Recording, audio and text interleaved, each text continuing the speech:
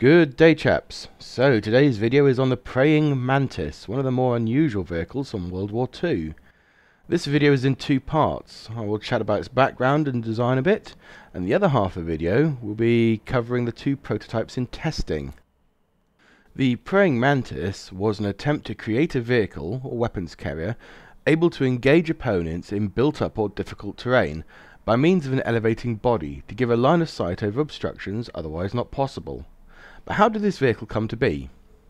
The design was first patented by Mr. Ernest James Tapp, who first filed the patent in August of 1937.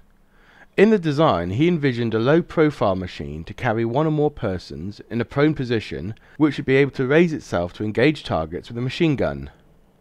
Mr. Tapp was born in 1891 and had been a survivor of the First World War, serving as a second lieutenant in the Machine Gun Corps, and had experienced the difficulties of fighting from the trenches, and witnessed the weakness of tanks being engaged while exposed in the open from defilated positions, and the subsequent massacre of the infantry as they tried to retreat.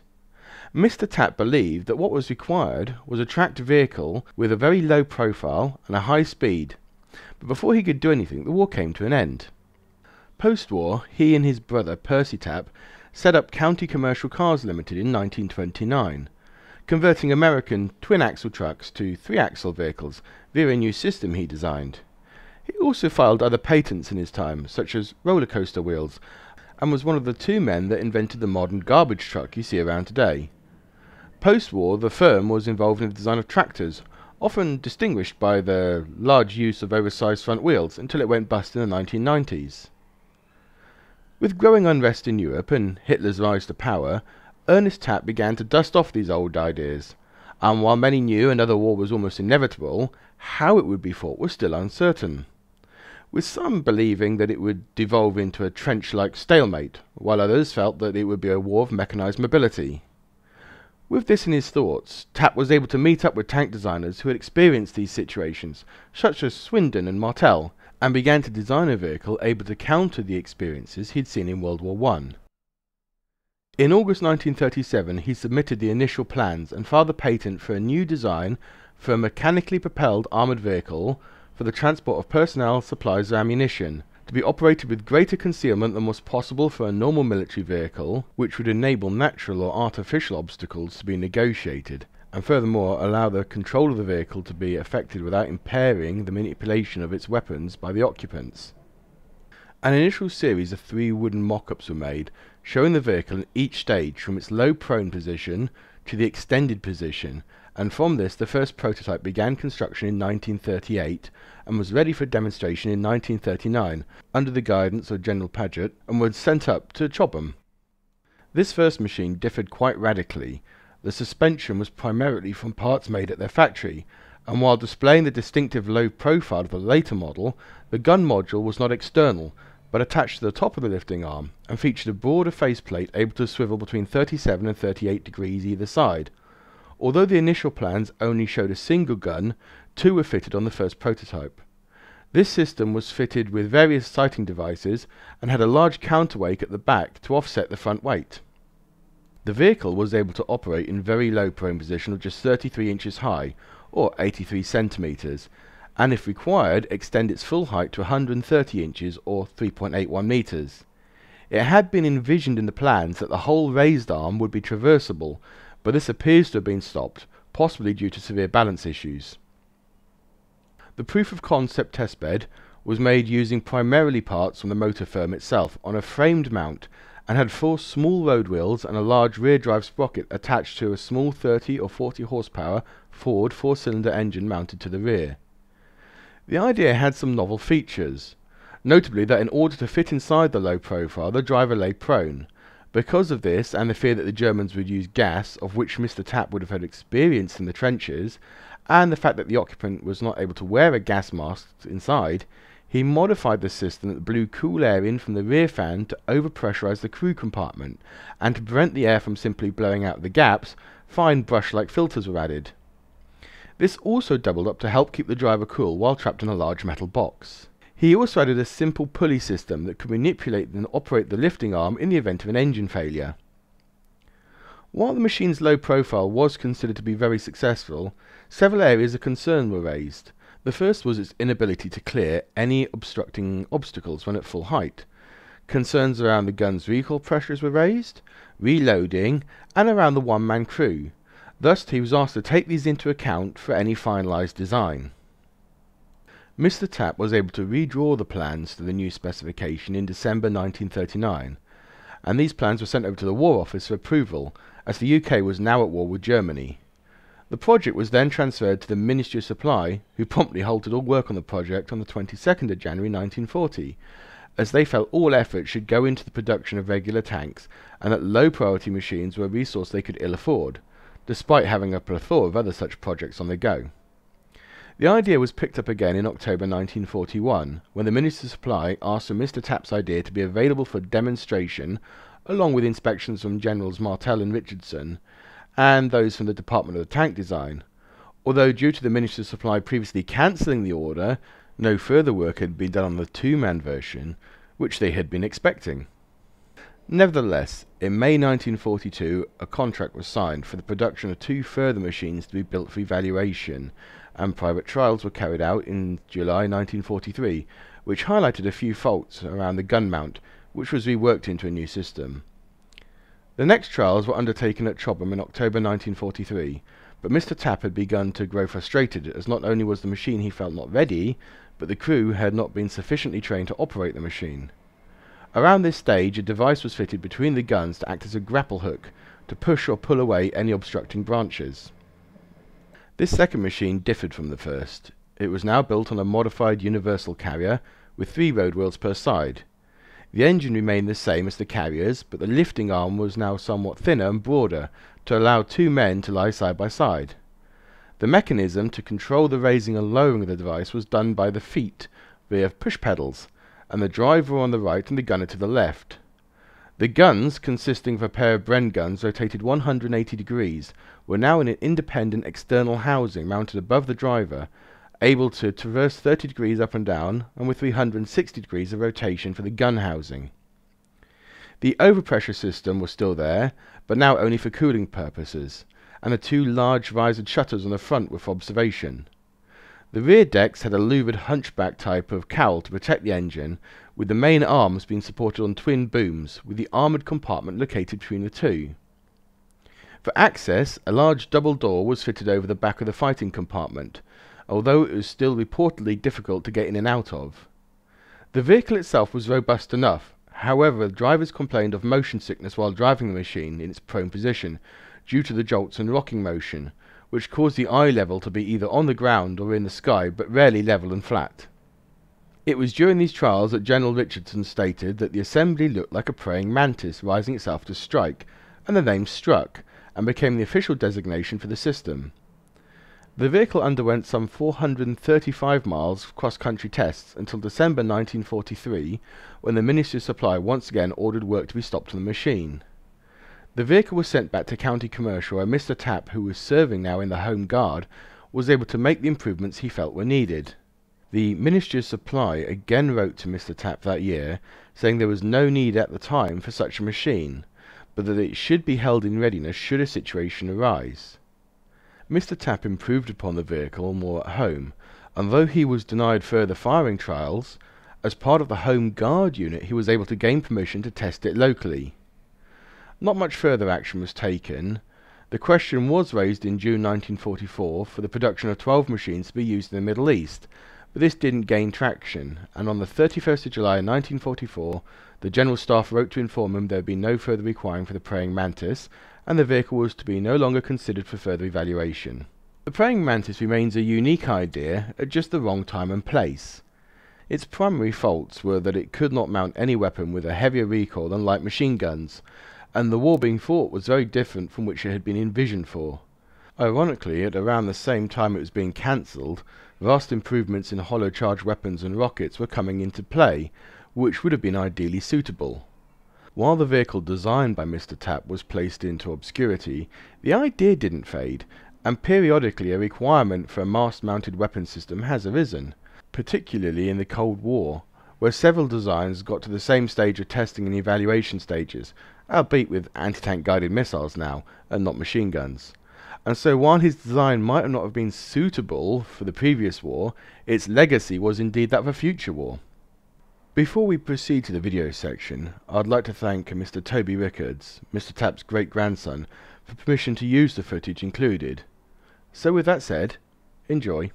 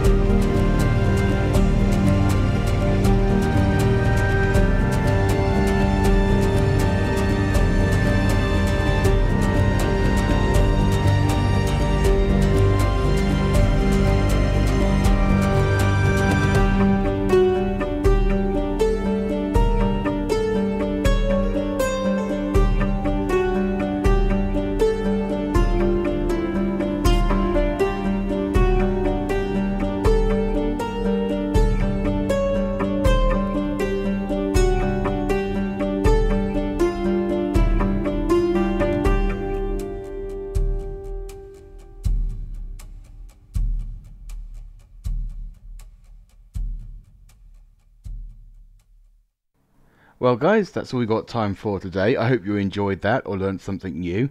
If so, give us a like and subscribe below. And until next time, toodle pip.